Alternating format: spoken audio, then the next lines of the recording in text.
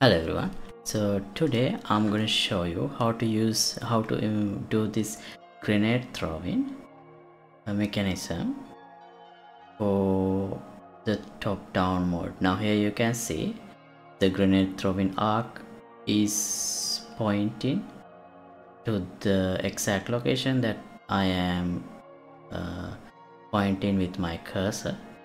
So here when I throw, you can see grenade is thrown exactly into that position. And this, as we have two game modes for both top down and the third person, the system is still working third person system as well. Here if I switch to third person mode, now the grenade throwing is like this. Okay, so this is what we are going to work on today. And before we get started, here is the full playlist that I worked on the top-down shooter series, and here is the full playlist where I work on the third-person mode. So everything in the third-person mode comes to the top-down series as well because it's the same project. And also you can download the full project files in my Patreon page once you become a member. Not just the project files of this project. I have done thousands of projects in my channel, so you can access all of them once you become a member without any limit. So feel free to check it out. I'll leave links to everything in the description below. And now let's see how to do the grenade throw in the top down mode.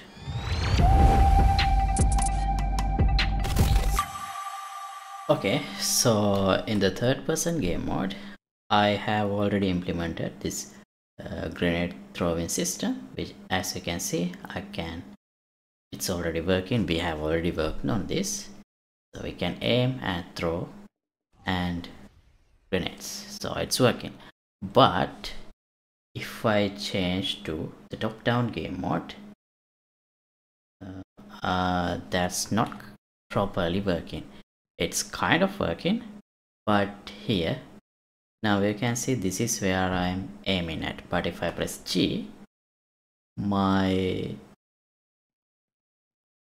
predicted location of the throw arc is somewhere else, not exactly overlapping with the mouse target that I have pointed by the cursor.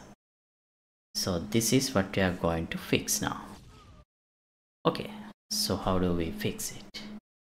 So here I think I implemented throwing mechanics in this ALS base character.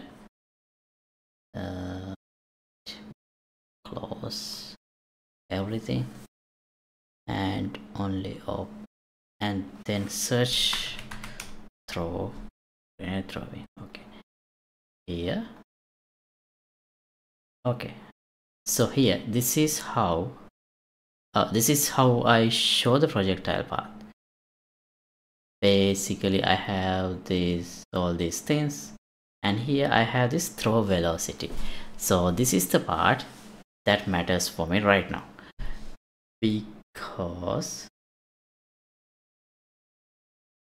here this is the part where I draw the prediction line, predicted arc of the grenade throw. So here if I open this, now as you can see I just get the control rotation and the forward vector and add some angle to that, multiply, so I give that as the throw velocity. So this works in the third person mode, but we are not taking into account what game mode we are in, because earlier we only had the third person mode, we didn't have a top down mode. So here I'll convert this to a function, this part. How do we do it? Okay, let me expand this first, and this was what connected. Right, now let's collapse this to a function, get throw velocity. I'll make it a pure function, so we don't need to connect it to execution line. Okay, now let's go inside. So basically this should be the return if we are in the third person game mode. So we can check what is our current game mode is. Get controller, get player controller,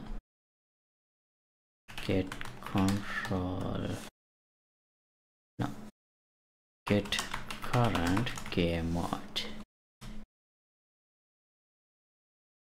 Right, now here let's have a switch based on the game mode. So if it is third person, this is the way. If not, now how do we calculate? So from the player controller, again I can get target location. Make sure to use this CLM-BPI controller interface. So this basically represents the location in the world space that is represented by the cursor. That means here location under this reticle, the location that we would hit if I shoot. So now this should be the target. When I throw a grenade, this is where I need to throw the grenade. So in order to go to this location, we need to find the velocity the grenade throwing should have, the velocity vector. So to figure out that, actually there is a function called suggest projectile velocity. So this should be the end location. So what's gonna be the start location? So that would be here. We have this projectile start, which is just some location like this. This would be the location that I start drawing the projectile. So I'm gonna consider that as the start position. So here, that's the start. And launch speed, I'll say something like 1000. Let's try. And right now I don't need to trace, and this is what we need to return.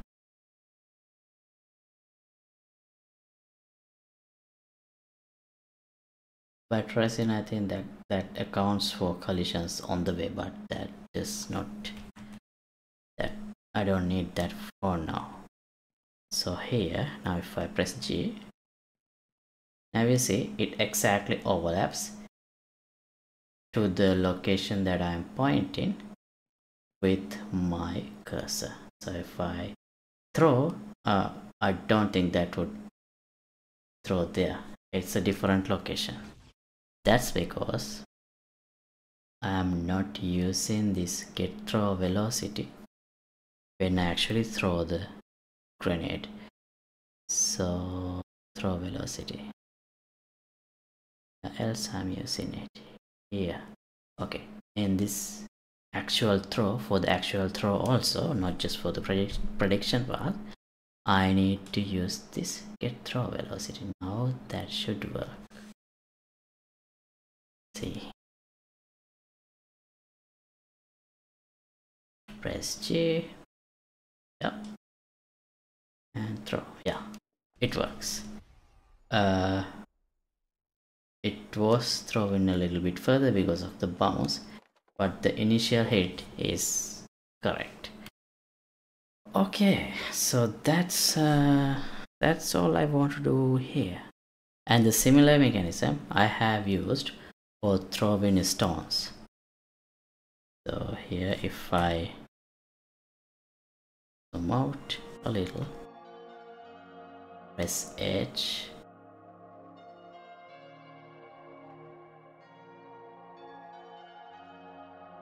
to throw stones to get the attention of enemies. But I think I have disabled AI for these guys. Oh yeah, they actually looked at it. Okay, so yeah, that's all I want to do for today. Alright, so thanks for watching. As always, updated project files will be available here for download in the Patreon page. Link could be in the description below, and let me know if you have any questions in the comments below. Don't forget to like and subscribe. See you in another episode. Goodbye.